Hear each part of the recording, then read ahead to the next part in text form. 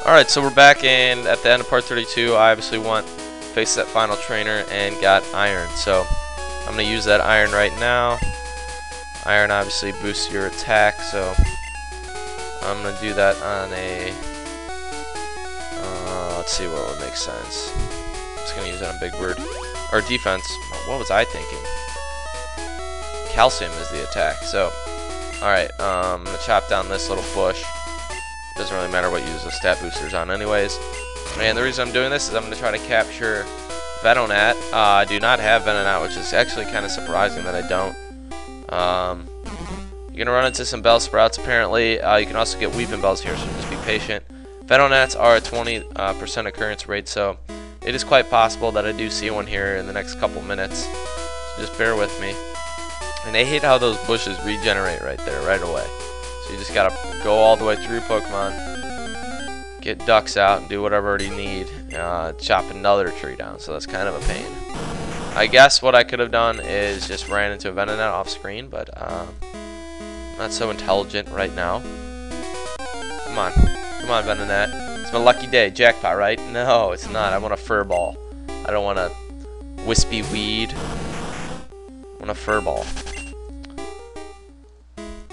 So, not really looking forward to the next couple parts, gonna be honest with you. But Fuchsia City will be nice. Going into the Safari Zone, whole slew of items that I'm gonna be getting. It's like Silphco all over again. And obviously the same goes for new Pokemon that I'm gonna be able to capture as well. But once we're done with Fuchsia City, things are really gonna speed up for us. We're gonna jump right into Seafoam Island, I believe, going through that stuff. We only have 2 gyms left, which are Cinnabar Island 7. And Viridian City 8, so it's gonna be a lickety split before the end. Obviously, I'm gonna have to prep a little bit. I'm gonna have to go to the power plant sometime in there, but do a little prep before I try to capture my Articuno and Moltres and Zapdos, because that's gonna be an interesting operation. So come on, Bellsprouts, get out of here! There's no way that a 20% occurrence rate doesn't occur sometime in 2.5 minutes. Were you ever going to see a Venonat in my lifetime? Is it like Sasquatch? No, it's not. It's a fur ball with beady eyes. Really? Bellsprouts. Everywhere. What is the occurrence rate for the Bellsprout here? Like 70%? I'm kind of doubting it is. I'm doubting it very heavily. No, Pidgeys. I already caught one of you. You should be a Pidgeotto anyways. So I don't even know why you exist as a level 25 Pidgey. It's not like you're going to be learning any better. There we go. Black Furball. Level 24, the lowest level that you could capture it, but I don't care whatsoever what level it is at. And I'm going to use my Great Balls right away. I'm not going to risk it on anything. Boom, caught my Venonat. So that's it. We're out in 3.5 minutes. 3.5 minutes, a little bit long, about 3 minutes long, I'd say. Lives in the shadows of tall trees where it eats insects. It's attracted by light at night. That's why it's a gnat. So we're gonna transfer it away, and I do have Jolteon in my Bill's box. So that's why Jolteon's not with me. I'm not gonna be training it up anytime soon, anyways, because I have 5 other Pokemon before it. So now we're just gonna continue to head south now on Silence Bridge, heading on to Route 13, and those are all the new Pokemon that I could catch right now. Could catch a Weeping Bell, but I'll just try my Bellsprout up soon. So this is Route 13, north of Silence Bridge, playing in chronological order, obviously, and we're gonna face off with these dual trainers. Do you want a Pokemon with me? Is that what you said? Whatever that means. But this would be prime for a dual Pokemon battle right now in the 3rd generation. But we are not in the 3rd generation, so we're just gonna have to live with what we got. And down goes Clefairy. Assuming I might see another Clefairy. Based on no, a Meowth. That kinda makes sense too. He's a Whitney fanatic right here.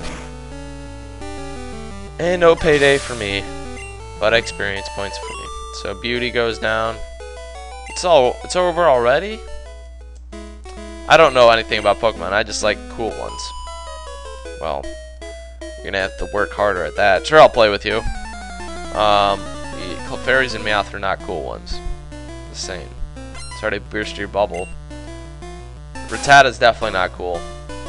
I guess the first trainer I faced is a little bit cooler than you. Down goes rat number 1. You can see another rat being spewed out by this beauty. Oh, well, close, a mouse. And should I use Bubble Beam? No, I'm just going to use Bite. I haven't used Bubble Beam in a while, not had the greatest opportunity to do so. And I can't wait to get Surf, to say the least. Because I had 2 very similar moves, and I'll probably be getting rid of Bite next, because Body Slam is more powerful, and I'm willing to take the risk of less accuracy with more power there. Oh, you little brute. I wonder which is stronger, male or female Pokemon. I don't really know. I don't think it matters. Alright, so see what this trainer has to offer. Wow, your badges are too cool. How many do I have? Can you count? I can't even count them all. Can't even count them on one hand. Gotta use the 2 hands. I got 1 for the thumb too, so pretty amazing, aren't I? So Poliwag's gonna have no time to hypnotize me. Bringing out a second Poliwag now, that is. And I'm not really sure if I'm gonna get each of my Pokemon up to level 48 or to level 47 before I transfer out to train the next Pokemon. Still not sure on that. You got those badges from gym leaders, I know. Well, if you stop standing in between these little bars for your life, you'll be able to get one too. It's really not that hard. You have better Pokemon than the first 3 gym leaders. My cute Pokemon wish to make your acquaintance. We got all these fun-loving, cutesy trainers here on Route 14 or Route 13. I don't know how they can live up to it. Probably fairly faint of heart, and you're right next to Silence Bridge. Don't make sense. So just for my own entertainment and Pidgey's own freezing delight, I'm gonna kill it with a Ice Beam, and I probably did kill it. Bring out another one? No. We're gonna just have to settle for a Meowth. I'm gonna use Bite. Bite against Bite. And there goes Meowth number 2. So we are on part 33. I don't believe I ever said that or announced it to you guys, so just figured I'd say that right now. I don't really know how many parts it's gonna end up being, but we're gonna take our time. I do have a lot of Pokemon training myself that I have to take care of off screen at some point. I have about 47 Pokemon, and obviously I'm not going to be able to catch every single one, but I will be catching all the possible ones, or training up to all the possible ones that you can get in blue. So I'm going to have to take care of that at some point. Alright, so I've had enough of that Pidgeotto and enough of this trainer. Level 46, even better, and Junior Trainer goes down. Wow, you totally won. Alright, so I already faced these 2 people. And my phone, I'm getting football updates right now, college football updates right now, so bear with me if my phone keeps going off the hook with different updates and it's ringing and stuff from text messages, so just bear with me. Alright, so there's the calcium. There are 2 items you can get here on this route. Both of them are hidden, actually, kind of at the end of these mazes. They're both hidden in little gaps at the end that you're gonna have to, I don't know, press on some of the railings or press on whatever is around you in order to get to it. And I don't believe anything is in there other than a patch of grass, so I'm just gonna ignore that. Or maybe not. Actually, now that I think about it, a Ditto might be in this patch, so I'm gonna check this out really quick and see what I cannot find in here. If I do run into a Ditto, it's a 5% occurrence rate. I will notify you of that, but I'm gonna try out 5 different Pokemon here, see how I do. But then we're just gonna keep moving on Route 13, keeping it like that. So let's see what we got here. No, just a wispy old Bellsprout. Pretty good levels though. If you're looking for a Grass type Pokemon late in the game and your Pokemon, you don't look to train your Pokemon too high of a level, but you just need a Grass type Pokemon for whatever reason. And this is the 3rd Pokemon, so I'm gonna jet from this little patch. You can come over here and maybe get yourself a Bellsprout, even a Weeping Bell. So I'm gonna take out Ducks and cut away with this bush. Alright, so I'm just gonna keep heading west right now in this railing area, the maze. It is kind of a pain. I really have no idea why they came up with this idea. The wind's blowing my way. So he's probably a bird keeper. For an area in Kanto, I mean, I don't really understand the point of having this type of maze, but it's so much of a nuisance, and it's not original. I feel like it wouldn't occur at all. So it's like those getting in line at the bank or something with all those. Or I forgot what they're like, mini partition things. That's basically what these guys are. So we're gonna have to face 5 different feeble bird Pokemon here against this bird keeper. Pidgeys, Sparrows galore, and I would be very excited if I were to see a Pharaoh or a Fearow or Pidgeotto, but not gonna happen. Might as well use Bite, share the PP a little bit. Down goes Spearow, and its final Pokemon is coming up now. So yet again, we fight against another Spearow. I'm gonna bite its bird's wings off. Some nice blue cheese dressing or buffalo sauce, barbecue sauce. Our wings taste delightful. Alright, the wind did turn. If you keep heading this way, it appears that you'll be walking for quite some time. So I'm just gonna fight this guy. You need to use TMs, good TMs to teach good moves to Pokemon. Some of that's true, or you just capture good Pokemon. I like the days in the 1st and 2nd generation when there weren't a ridiculous amount of TMs out there that you had to remember. I like the simple 50 TMs that we know from the 1st and 2nd generations. I just like that good base number. It's easy to manage, and that's just why I love the 1st and 2nd generations more than a lot of the other generations. So let's see if we can get. Okay, I can take a Pidgeotto. I don't mind a Pidgeotto.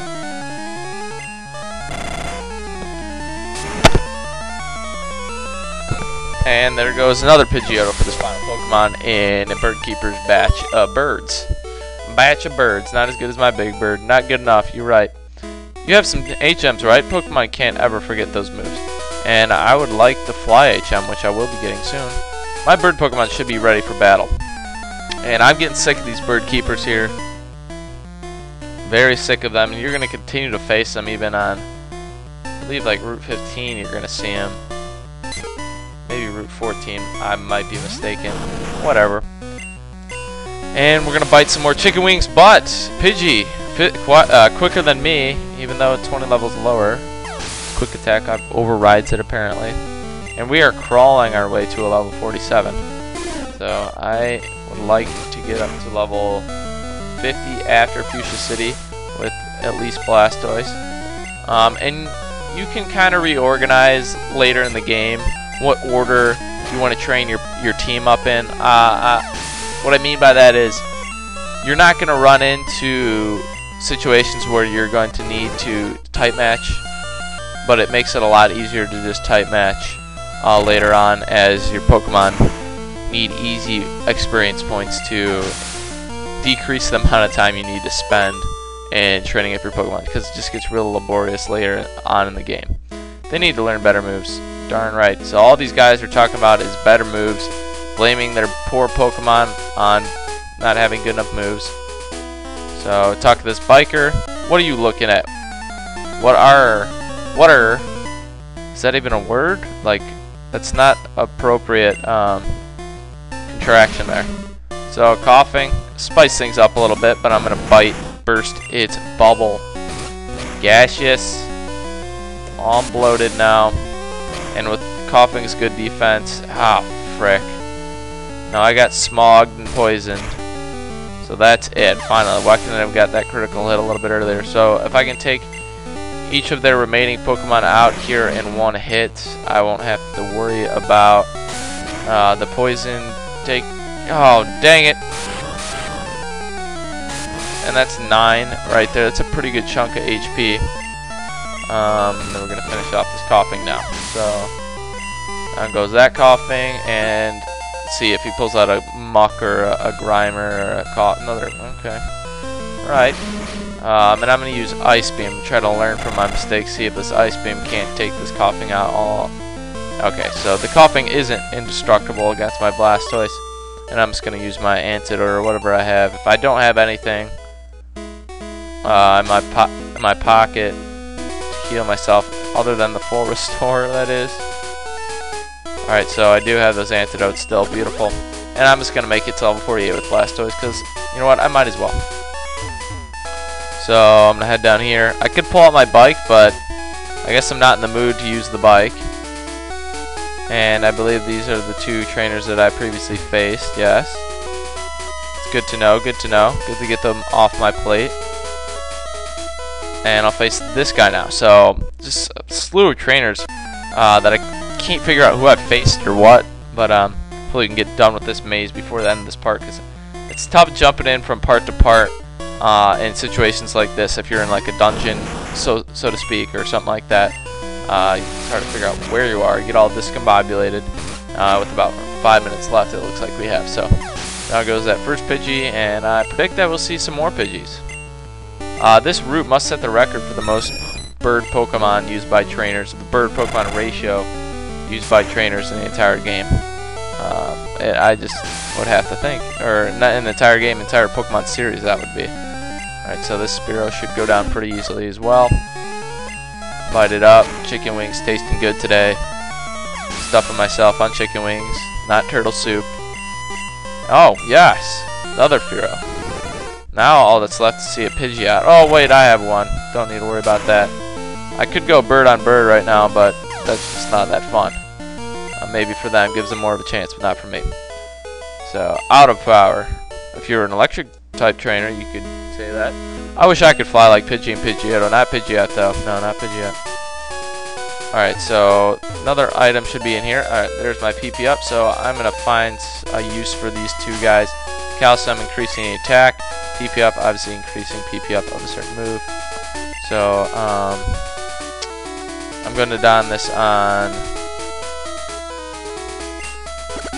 Alright, so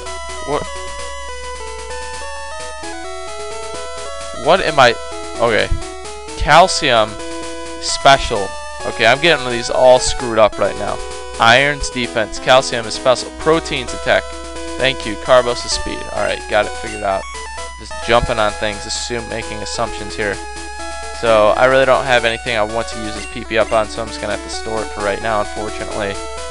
And there's not too many items left before me and between me and Fuchsia City. So looks like I have about 2.5 minutes remaining in this part. So I'm just gonna keep skedaddling along this maze of a route, try to figure out where I am, where I'm going, where I want to be. And please excuse my phone if you are continuing to hear that phone go off in the background. So. If there's anything down here, no. I'm just going to face this final guy in this maze. Face 2 more guys in this part. TMs are on sale and selling them, but only a few people have HMs. Probably me and some of the... Who else? The Warden and Red, probably. Select few. Crowd, the Marines, the HM owners. Alright, so I'm going to Ice Beam this Pidgeotto up, and these 2 trainers hopefully supply the remaining EXP that I need. In order to get my Blastoise up to my self-required level 48 to continue. And I might actually switch out to Boulder instead of Pidgeot next. Maybe not, because I want to use Boulder against Koga. Oh, bummer. So each Pokemon moves at the same element type for more power. You're a bird Pokemon trainer, though. Have you taught your bird Pokemon how to fly? Actually, I haven't. I need to go on Cycling Road, or just north of Cycling Road, to do that, and that would be... What route is that? I need to figure that out. I need to go figure out what route that is exactly. That is my... Well, I'm not there anyways right now, so I don't have to worry about that. All I have to worry about is eating my chicken wings right now. Down goes that first Spearow. 2 more to go. Duo. We get one of those in Safari Zone. At least I plan on doing so. I do like Tri-Attack, which is interesting how Dodrio knows Tri-Attack. And another Spearow to dispose of.